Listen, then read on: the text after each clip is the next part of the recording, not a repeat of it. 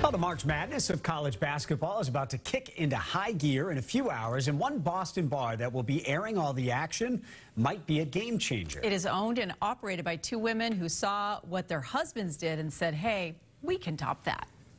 The basketball is in the air, the drinks are flowing, and the apps are plentiful at the Alewives Tap Room at High Street Place in Boston. The brains behind the beer, two women, Crystal Ramotzi and Allison Fisher. I think in the beer industry, it's not really a hurdle other than surprise and shock.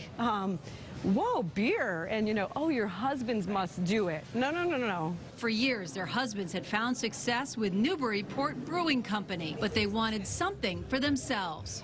We really saw things we would maybe do a little differently and things we could bring our own flavor to. So with this opportunity, it's really the Allison and Crystal show. Allison taught at Merrill College for more than a decade, eventually realizing her love of craft beer could become a business. Starting Alewives is just something that's really awesome for us, and we're really passionate about it. And Crystal is now a third-generation barkeep. My dad is originally from Budapest, Hungary, and he was trained as a chef. So when he came to the United States, he actually came to Boston, and he worked at Cafe Budapest in Boston. Celebrating life together through a good pint is definitely in my family's history. Both women have daughters and know the importance of showing younger generations there isn't anything they can't do. Being able to show them that, anything you put your mind to, you can do.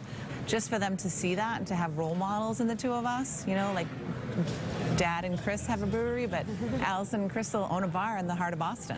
A 30-foot LED video wall hovers right over the tap room, meaning they expect to be busy all through March Madness. This is the hottest spot you could be in Boston to watch the game, get a good beer, and have something really good to eat.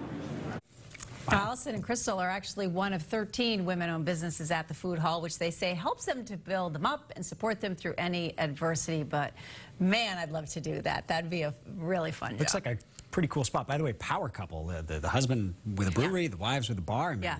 Don't mess around. That's a great combination right there. Awesome.